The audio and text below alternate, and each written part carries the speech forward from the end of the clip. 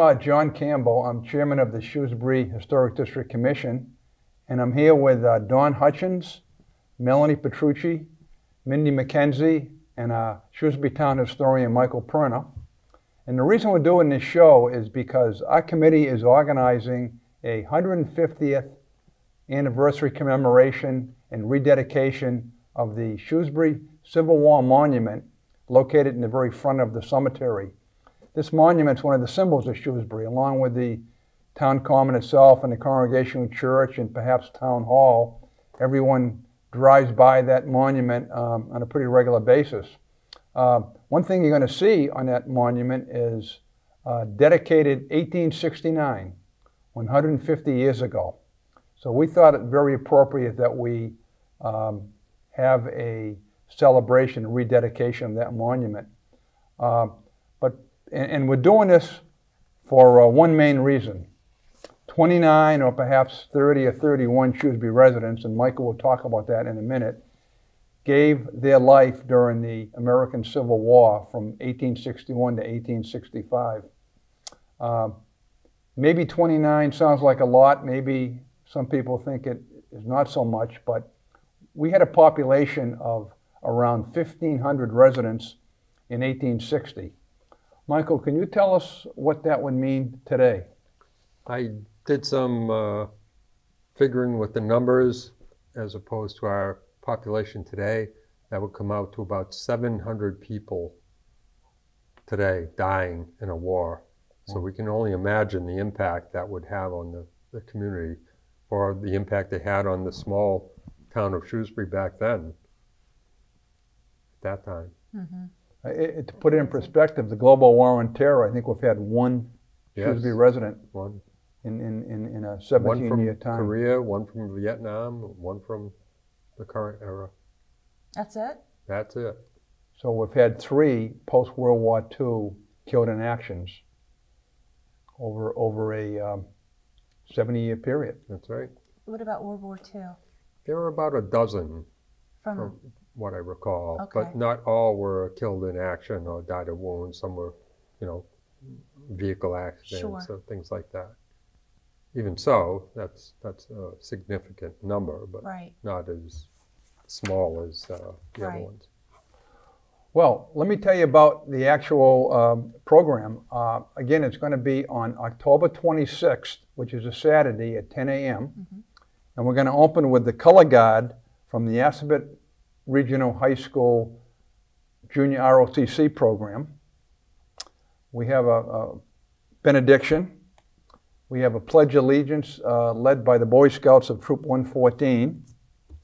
And then the actual service itself is being run by the Willie Grout Post 25 Sons of the Union Veterans. And they have a GAR, Grand Army of the Republic program that's been used since 1917 to rededicate the monument. So it's an actual program? It's an actual program. And then we're going to have remarks by a town historian, which is very appropriate. We're going to have some remarks by Fred Russell, who is the commander of the American Legion Post and the chair of the Shrewsbury Veterans Council. And finally, we have remarks by State Representative Hannah Kane. We're going to have taps performed. We're going to have the national anthem, and a interesting fact about that, the national anthem will be played on the Congregational Church bell tower. The organ plays the anthem, and you hear the sound all over Shrewsbury Center. So that's really going to be a real treat. And the ceremony will conclude.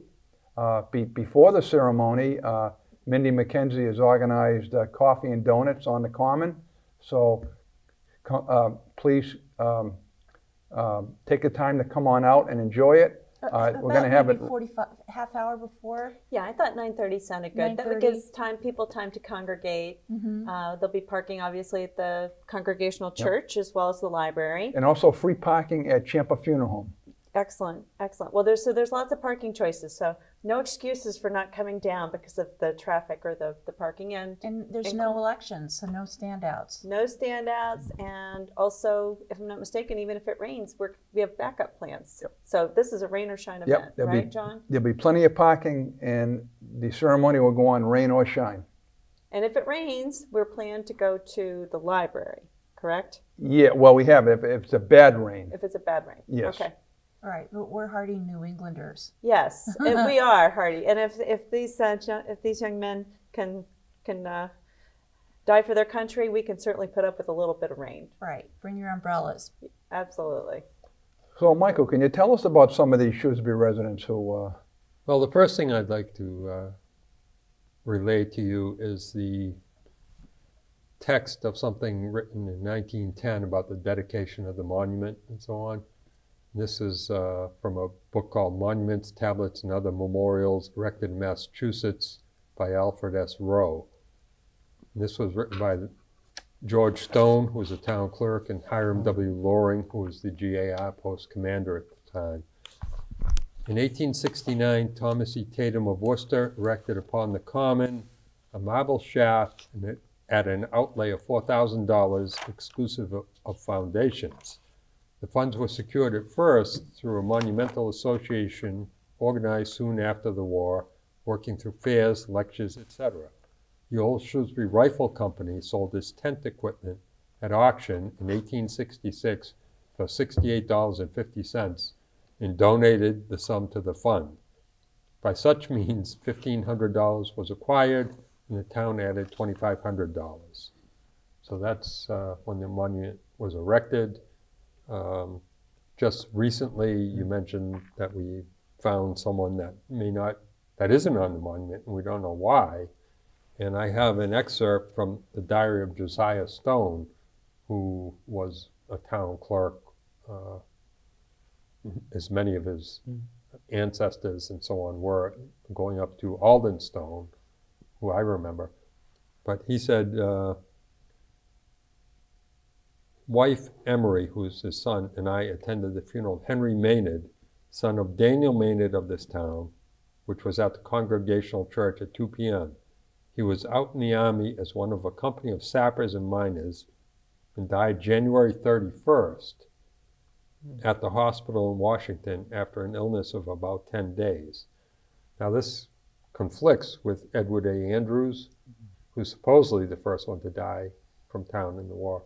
But we're not sure why he's not on the monument. We have documents that tell us that he was from Shrewsbury. He's buried in Mountain View. His funeral was here. Why he's not on there, we don't know. Edward A. Andrews was from a prominent family in town that lived at the fork of Route 140 and Prospect Street. And when his funeral, a month or so later, came along, the Shrewsbury Brass Band accompanied the family to the cemetery and back. It was quite a large congregation there. So we're not quite sure. We're still looking into that, why he's not on there. Conspiracy. Well, I'm not sure. What was the name that's not on there that you just mentioned? Henry Maynard. Maynard. In the list that I reviewed of people that are not on there, there's a Chaffee, a Parmenter, and a Smith. So there might be 4. There that are were not some included. people that were either hired as substitutes or enlisted from wherever, Washington, D.C., to get the bounty, because the town was required to provide X number of people to go into the Army. So they offered a bounty of like $300. If you enlisted from wherever, you got the bounty, even though you weren't from here. So that could be a possible, Oh, wow, that's interesting. Might be an explanation of that. Yeah, Yeah. could be. Yeah. you have to kind of explore that a little more. Michael, that was also a time when you could pay someone to take your place. We right? had one in Shrewsbury that hired a substitute for a couple $100. In other words, a bounty. I don't recall the name at present, but there was one substitute hired to go. Wow. Look, you brought up a good point. Some of these men were sent back to Shrewsbury to be buried. I Yes. Oh, yes. didn't realize yeah. that. And we mentioned Jonas Wheelock, who died at Andersonville, the infamous rebel prison. And that took a lot of research because even though there's a marker at the cemetery with his name, died at Andersonville and so on, if you look at the burials at Andersonville, there's no one by that name there. So what we discovered was he was underage. He was only 16. He ran off to, I believe, Vermont and enlisted in a U.S. regiment, not a Massachusetts regiment, under an assumed name, and went to the Battle of Cold Harbor, was captured, was only at Andersonville 2 or 3 weeks, and died from, disease, malnutrition or whatever. But he's buried under the assumed name. There were only 2 people that died on that day, and one is from somewhere else. So we were able to track that down. Amazing. Yeah. Fun fact, do you know what the actual word is for 150th, referencing 150th? I think we talked about that. We Do you want did. me to tell you?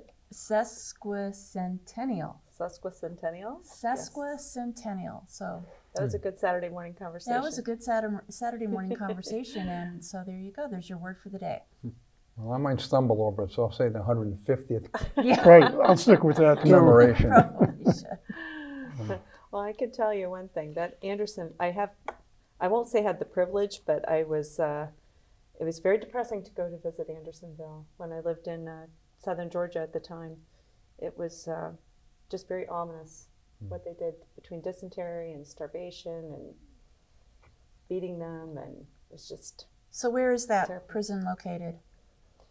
southern Georgia. It's in southern Yeah, Georgia. it's right. Okay. It's not quite to the Florida border. It's like in East LA, East Lower Alabama, and it's It's in very Alabama hot. or Georgia? It's in Georgia. Okay. It's in Georgia, but it's towards the Alabama line. Okay. So, I believe. I've been to Gettysburg, which is a national park now, and not recently, but they do a great tour. If anybody has a chance, you haven't been there, I highly recommend you go to Gettysburg in Pennsylvania, and you really get a lot of history, about the battle. It's a beautiful area. Yes. About 2 years ago now, we had the monuments cleaned, including the Civil War monument and the Henry Knox monument and the Minuteman monument. Town meeting approved an appropriation, and we're able to really clean the veterans monuments. They needed it after a lot of years. Michael, you may know this. I understand at one time the Civil War monument was blown over. It fell over during an ice storm, maybe in the 1880s, what I remember. There was a horse trough right at the front of the common where horses could, like a stone horse trough, I guess. And the ice piled up on the monument and it fell over into the horse trough. And they had to pay to have it re-erected and put back in place. You can only imagine how much ice that must have been Oh, for that big a... And what Yeah. year was that approximately? I think like the early 1880s, Okay, from what I remember. Yeah. so it stood ever since. Yes, yep, still there. Okay. yeah, I can only imagine how they re-erected it. And I hope horses weren't impacted. I hope it didn't fall and hit Not that I the know of. horses. If there's Okay, an ice good. storm, I'm sure people took better care of their horses hope than so. they did. I hope so. We had a lot of social groups in Shrewsbury over the years, the Grange and places like that are no longer active. We probably had a Grand Army of the Republic chapter as well, Yes, I we would did. think. with Yep. the- Grand Army of the Republic, Post 135. First met upstairs with the Historical Society, upper floor of the 1830 brick school. Used to meet there. And also Camp of the Sons of Union Veterans afterwards. And that's one of the photos we have here tonight that shows a group of them in front of the monument. Around the World War I era, And the reason we know that, the two Mitchell sisters, Helen and Margaret Mitchell, who both worked for many, many years for the town, back in the 80s, I had a copy of the photo, but they identified probably a dozen or so of the people in the photo, including their father, for me.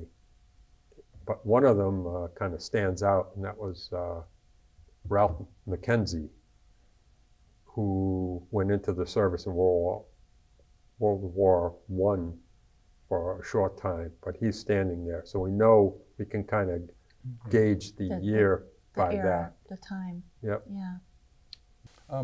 Michael, any idea when the last surviving Civil War veteran from Shrewsbury would have died? 1938. Oh, you had that right 1938. there on the tip of his tongue. Wow. 1938. 1938. He was very old. He didn't enlist from Shrewsbury. I believe it was from Maine, but he moved here afterwards. Samuel Allen. He lived on Prospect, I believe, over there, the Allen homestead. Okay. That's amazing.